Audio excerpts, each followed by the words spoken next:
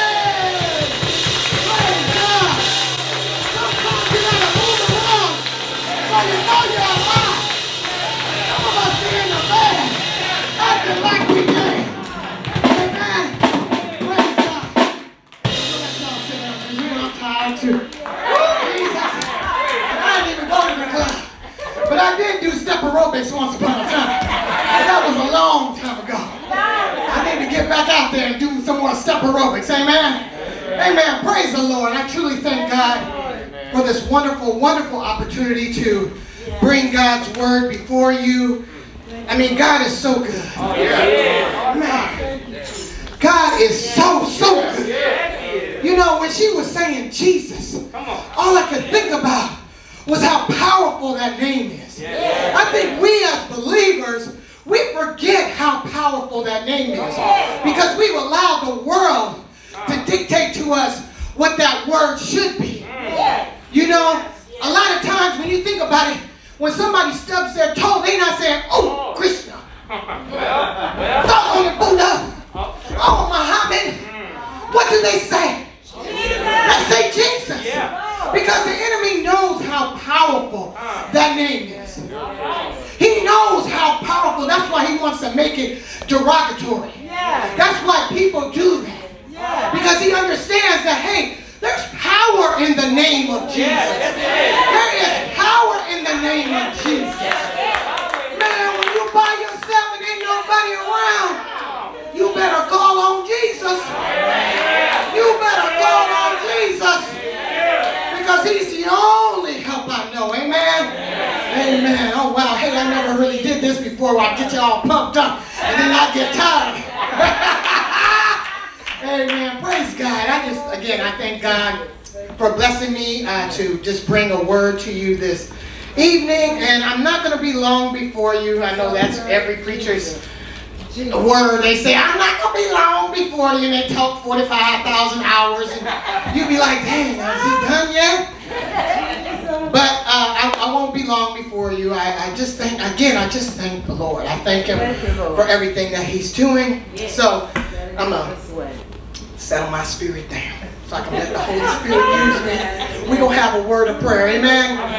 Bow your heads. Dear Heavenly Father, Almighty God in heaven above, Lord, We come to you this evening just thanking you, Father God.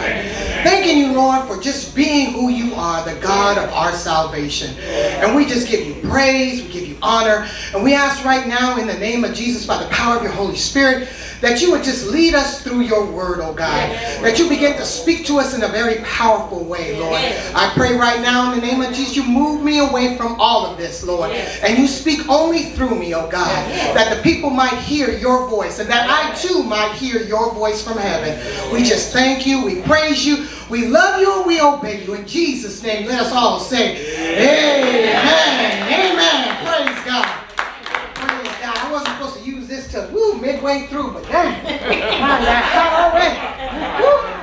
I don't know what it is. I'm not going to say what I think it is, but it's real hot in here. Yeah, it's real hot in here. Amen. It's like fire. Shut up in my bones. Amen, amen. But this week's, this whole month, Women of the Cross, you know, the theme is God called me, man didn't. You know, and a lot of times when we look at that, we wonder, you know, is God really calling me? You know, but he is to a lot of things. But a lot of times we don't hear him, you know. A lot of times we don't hear what God is saying. So the theme for this this whole month has been God called me, man didn't. But tonight I want to focus in on when Jesus calls, come running. All right. Come on now. Yeah. When Jesus calls, come running. Amen. A lot of times when Jesus calls, many of us are not running to nothing. All right. First and foremost, we don't even hear him. Is that you, Jesus? They don't even know. They can't even recognize his voice sometimes. Amen. But when Jesus calls, come running. Amen. I didn't put like a noun on there, like a pronoun, like you, me, I, them, they, whatever, you know. I said come running. Because it has to be personal for you. Right. When Jesus calls you, will you come running? Yes. When Jesus calls us, will we come running? Yes. You know, those are some of the things that we have to ask tonight. And I'm going to help you ask some of those questions just as soon as I put on these glasses, because you know I can't see either. Not only am I hot, boy, I can't see either. Lord Jesus. Oh, by the grace, I guess. By the grace, by the grace. Amen. Amen. So I am coming out of Matthew chapter 4, verse 18 through 21. And if you guys can get your Bibles or your smartphones or your dumb phones, whatever you want to call it, whatever, we're going to get to those scriptures and just read these few little scriptures. Amen? Amen. So Matthew chapter 4, verse 18 says, And Jesus, walking by the Sea of Galilee, saw two brothers, Simon called Peter, and Andrew his brother, casting a net into the sea, for they were fishermen. Then he said to them, Follow me, and I will make you fishers of men. And they immediately left their nets. Going on from there, he saw two brothers, James the son of Zebedee, and John his brother, in the boat with Zebedee their father, mending their nets. And he called them. And immediately they left the boat and their father and followed him. You may be seated. I'm going to try to be standing because I do have one more scripture, but it's okay. So we see here that this is the beginning of Jesus' ministry. We see that this is right after he was tempted. For those of you who are in the Bible study, lucky for you, you guys are already Bible scholars. You already know all about this. Amen. You got to see this last week, so praise God.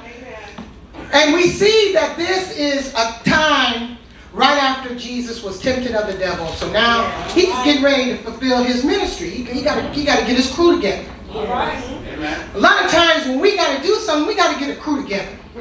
But we some funny people, boy. We don't want a lot of people working with us. I can do this by myself. I can do bad all by myself. Right? Isn't that what we tell ourselves? But we do need people around us. We need people who can help us. Amen? Amen. And as you look and you see Jesus as he's walking by the Sea of Galilee, he sees two brothers. Now they got jobs. They working their 9 to 5s They fishermen.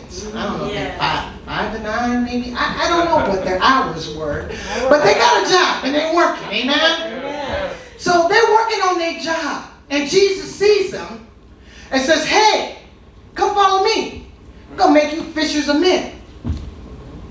And immediately, the Bible says, they came running. They didn't say, wait a minute. Got to put in my 2-week notice. You know I still got my mortgage and I want to turn in my car. And I got some kids back at the house. I got to fill up the refrigerator, make sure they good while I'm on this journey. No, immediately they left. Amen? Immediately they dropped what they was doing and they came a-running. When Jesus calls, they came a-running. Amen? You know, I was looking up the word for immediately. And it says once, instantly, without intervening time or space. Meaning it happens instantly, immediately. Immediately. Right now, boom, it happens. Immediately, they left. They didn't think about it. They didn't question. They just followed. Amen. Praise God. I know y'all thinking, boy, they're two special people. They just followed just because. But let me just take you over here to Luke. And we're going to Luke chapter 5, verse 27 and 28. Luke chapter 5, verse 27 and 28. And it says, after these things, he went out and saw a tax collector, dang, the IRS, named Levi, sitting at the tax office, and he said to him, follow me. So he left all, rose up, and followed him. Now this the IRS. He left all the tax forms on the table and said, I'm a following. Immediately, he left everything. He left everything so that he could follow Jesus. So that begins to make me wonder, why is it that when Jesus calls us, we don't immediately leave? A lot of times we take our time about everything. Now this is my favorite one. And I've been doing this a little while. Sister Rome, Brother Rome, Pastor Rome, Sister Rome, they know me because I just started out with them. Many years ago. So I've been on this journey for a little while. This really gets me. The Lord has told me that you should be doing this in the church. I really believe you'll be great at this. Person's response, let me pray about it. Amen. Let me pray about it. Why you got to pray about something that God wants you to do? That's right. If Jesus himself came down from heaven and called some people, they'd be saying to him, let me pray about it. Why is it? Why can't we just do when God calls? Why do we have to wait or think or pray or ponder or sit or go through this or go through that or act like this or act like that? Why do we have to do that? Why can't we just immediately go? Amen. Well, I'm glad you guys asked. One of the reasons is because we don't really believe that he's calling us. Because a lot of times we can't hear his voice. But I am going to tell you this. When your friend calls you for brunch, hey girl, you want to go for lunch? I got this really great spot and we can really hang out and have mimosas and really have a good time. Sorry, this is my bad girl voice, okay? We can have a really great time. What do? You don't say, let me pray about it. Let me think about it. Let me ponder it. Girl, no, what time? Well, I'll be there. Right? When your job calls you and says, hey, we need you to work tomorrow. I know it's your day off, but we need you to work. It's triple, double overtime. Oh, what time? What time did you want me to come right now? I'm ready. You're not saying, let me think about it. Let me fix my stuff. I got to make my bed. The dog needs to be washed. No, you go do it. Immediately it says that they went when Jesus calls. Why is it that we don't? Now, I'm going to go a little place with this here. Us women, when a man calls you, say, hey, got this nice little spot, I want you to come hang out with me for a couple hours. It's going to be nice. Man, we in the shower. We putting on makeup. We got our best perfume on. We getting that dress that's going to make us look skinny. We going because we enjoy ourselves, right? Same thing for the men. We don't be, the women don't be saying, unless they don't like them. Man, that's your clue, okay? If she put you off, maybe she ain't really that into you. But usually if she is, she's going to go on and do it. Same thing for the men. A woman tell you, hey, how you doing?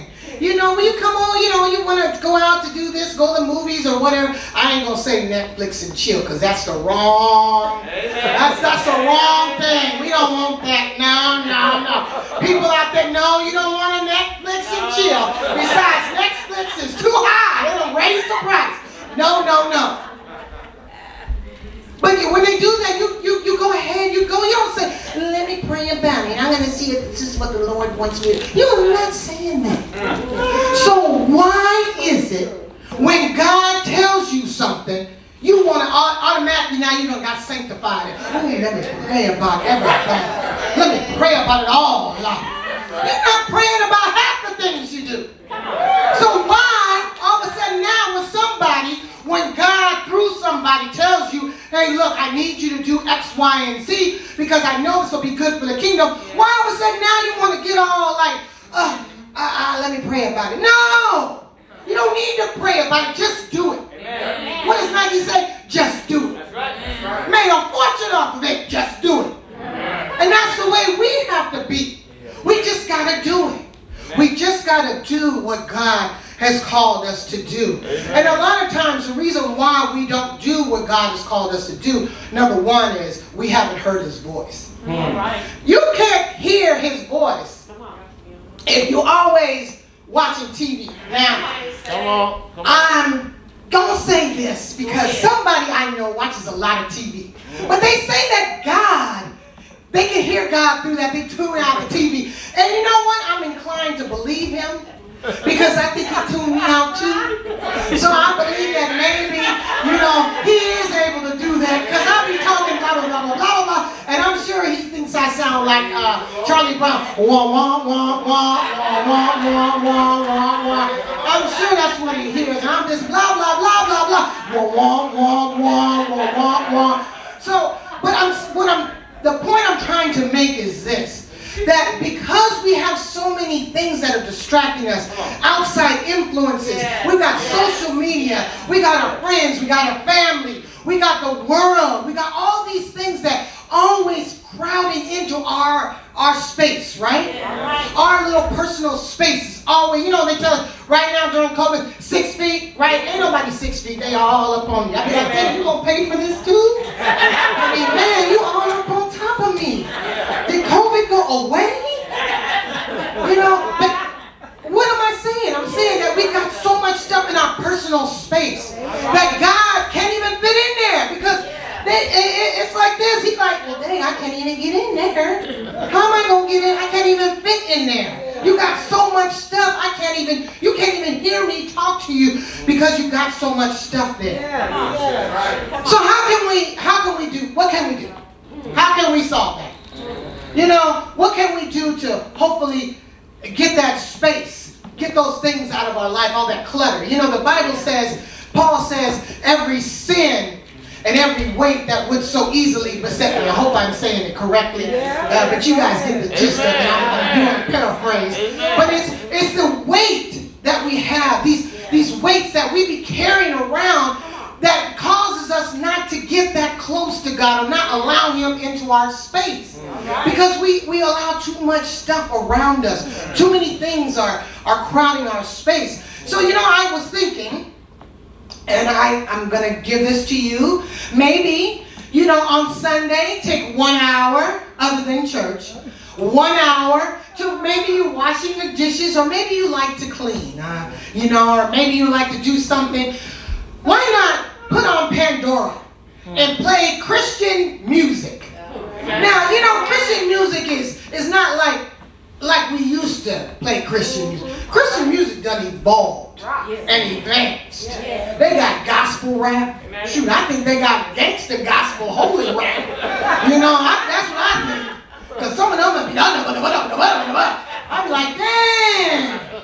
So, put on something like that to kind of get your mind clear and start thinking more about the things of God. Because when we're always crowding our minds with the things of this world, it can become just overwhelming and we can't hear God speak to us. Come on. But if we would just give Him a chance. You know, I had thought once, and I mentioned this to the Bible study one time, I said, you know, if we went to like Death Valley or to the Mojave Desert where it's quiet, ain't nothing over there. I don't even think we get cell service. I don't know, I've never been to the Mojave Desert. I've never been to Death Valley either. But the point is, I'm sure that the cell service is not that good. Unless I don't know. But I'm going to say that the cell service is probably not that good. So you would be able to really hear God's voice in a very clear and distinct way. And that's the way we have to do even here when we are amongst the world and all the crowding and all the distractions and things like that. We've got to be able to hear God's voice. Amen? So I would encourage you to try that.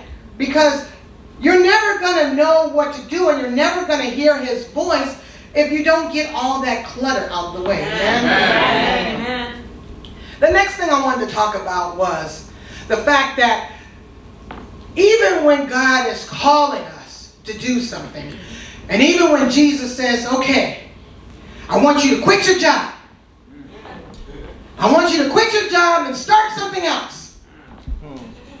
9 times out of 10, a lot of us are saying, ugh, that's kind of hard. I like this job. I like these people. They nice. They go to brunch. Every weekend, we have mimosas. I really enjoy it. So I don't want to leave my job, Lord. But Jesus called you. And what we're doing is we're being disobedient. And that's what I talked about earlier when I said how when people will come to you and tell you something that you need to do for the Lord, how we're so quick to say, you know, oh, let me pray about it. Oh, let me think about it. Let me do this. Let me do that. You know, if you knew and you understood and you heard God's voice and you recognized that that was His voice, you would know that this would be good for the kingdom. Yes. Now, if somebody's asking you to do something that is contrary to the kingdom, obviously you might want to decline that offer, or you might want to decline that request. But immediately you would want to decline that. But some people probably thinking, really? Let me see. They might be thinking about it, amen? But we want to try our best to do when God is bringing someone before us, when God is calling you to do something, you want to do it immediately. You want to drop everything that you have and do exactly what God has called you to do. When you look at Levi, right? He's a tax collector. I made a joke about the IRS because, you know, it is tax season. But he left everything he had right then and there to do exactly when Jesus called him. He wanted to do exactly what God called him to do. He didn't think about it. He didn't wait. They left immediately. Yes.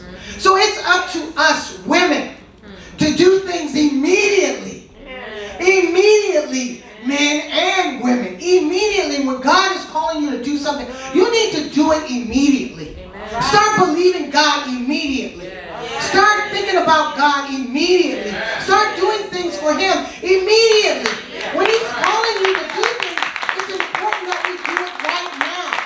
You know, it was said that you know, tomorrow's not promised to any of us. So just think about all the missed opportunities you've had. Come on. God has probably called you to do a lot of things, and we did that. I'm going to think about it. I'll pray about it. I'm not sure. Let me wait. Just think if Peter and his brother Andrew, if they would have said, you know, we're working right now. Why don't you come back, you know, in a couple of days after we get off of work, after we do this last catch or whatever the case may be. What would have happened? All right. They would have missed their opportunity to be a part of something grand. All right. Think about it. That was over 2,000 years ago. We still talking about them.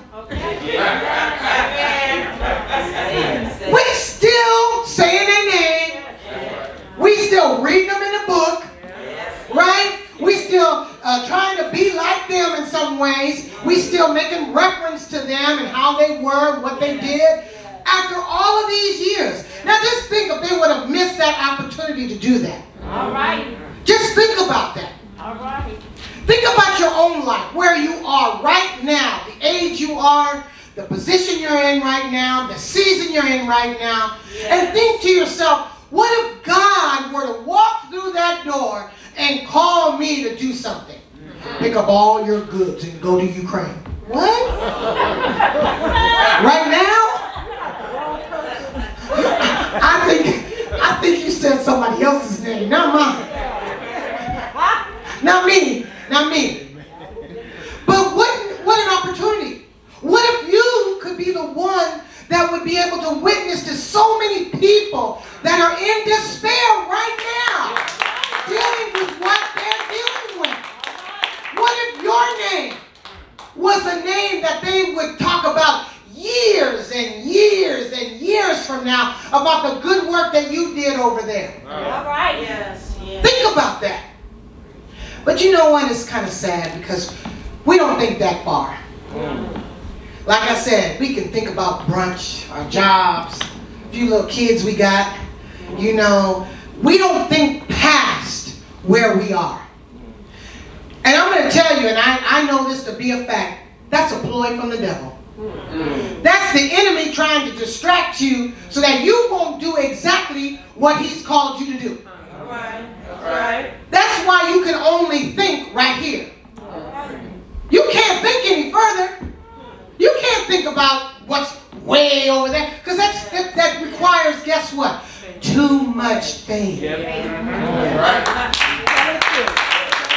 much faith to believe God to have you do something bigger and greater than yourself. It's important that we realize that there's so much more for us to do. There's so much more. There's so much more of an impact that we can make on other people's lives. There's so much more that we can do just in our own little sphere. You know, the sister talked about her grandkids. When I knew her, she ain't had no grandkids. Her kids was little like mine.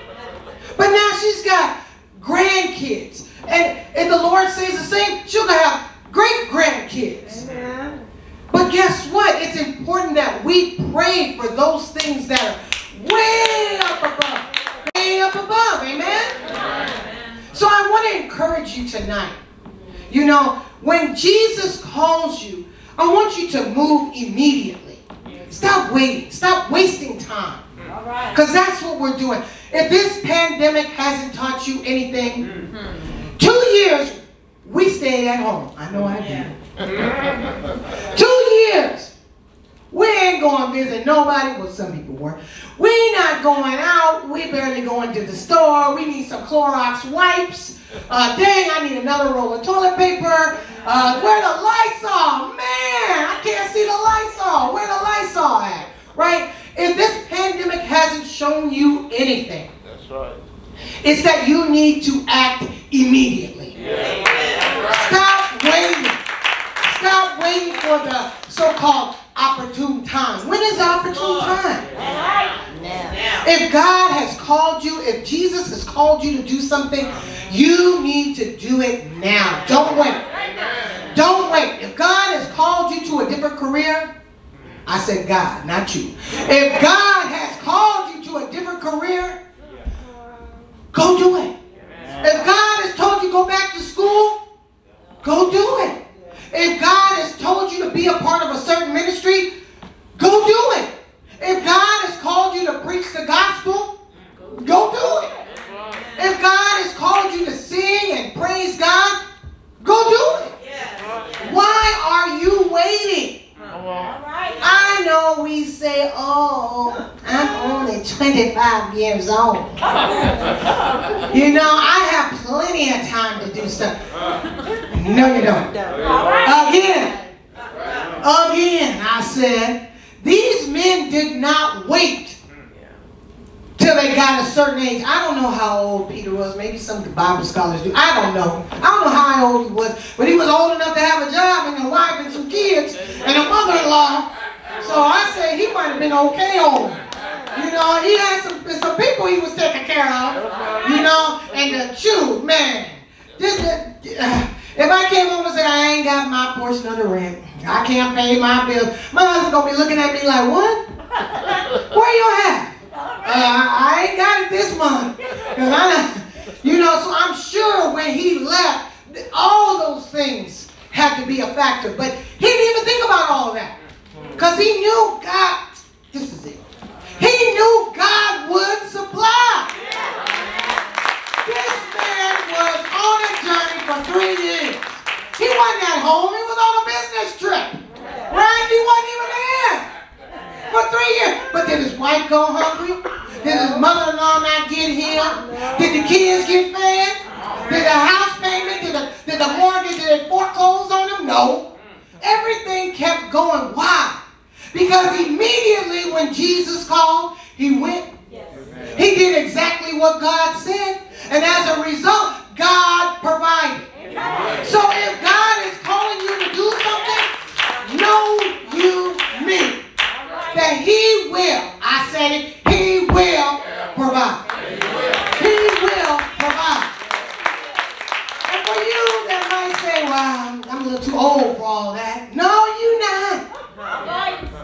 God might be saying, this is the best season of your life. It's time for you to do things you never thought you could do. It's time for you to explore things you never thought you could. Do you know when Jesus calls you to do something, he'll provide for you. He'll make a way out of absolutely no way. He'll give you exactly what you stand in need of. He'll provide whatever it is that you need. Yes, he will. I am a living witness. I ain't worked for 3 years, okay? I ain't worked for 3 years. I ain't never missed a meal. I ain't never missed a bill. I ain't never missed a night of sleep because I was sleeping on the street. No, none of that. God provided. God provided. Amen. When God told me, leave your job, guess what? Immediately I left my job. When God said, leave your job, immediately I left my job. I tried to leave as quick as I could, but you know, I had to do a couple things with that paperwork. So I couldn't just walk off. I would have liked to, but God was like, no, just do your paperwork. But immediately I left. You know, and I'm telling you this, and I don't care what nobody say. I'll keep on saying it till the day I die. Because I know how good God is. I know if you hear the voice of the Lord. I know when Jesus calls. And immediately, if you do what he says, he will provide. Because he told me, don't leave no sooner than November and no later than February. What happened in 2020? March of 2020. We had the pandemic. What? God said, come on now. God told me, I got you. You're not going to be there when this thing break out. I'm going to have you at home with your husband and your son and your daughter because she's going to work from home. I want to work from home, Lord. Immediately you're going to be working from home. And that's the way we have to be when it comes to the Lord. Immediately. We got to get and do exactly what he says. And the only way we're going to do those things is in this word. You won't know nothing about what he's saying if you ain't reading this word. If you ain't spending time with him. If you're not looking to the Lord to guide you. You're not allowing the Holy Spirit to lead you and guide you into the path of righteousness for his name's sake. Right? He said he'll bring back all things back to your remembrance whatsoever he said. Jesus, immediately. Immediately. If you don't remember anything else, I want you to remember immediately. Amen. Whatever's going on in your life right now, wherever you are in your walk, Whatever you're dealing with, I want to encourage you to know immediately, if God calls you, if Jesus calls you, and I want to be specific. I want to say, Jesus. When Jesus calls you, you got to come running. Because there's some work that He wants you to do for the Lord. There's some things He wants you to accomplish before you leave this earth. And what you want to do when you leave this earth, you want to leave empty, not full. Oh, y'all didn't understand that. Oh, boy. You want to leave empty. Everything you got, you want it out. You want to put it out there. You want to put it out there in the atmosphere. You want to witness to people. You want your people to be saved. You want to pray for people. You want to put it out there. You don't want to hold it in. Keep all that Bible study, all that word all in you. You don't want to keep all that in you. You want to get it out. Ask God to show you there's somebody that's a novice in the word and needs you to train them. Yes. Talk to them about it and immediately he'll do it. Amen? Amen. Praise God. Praise God. Let's give God a hand praise.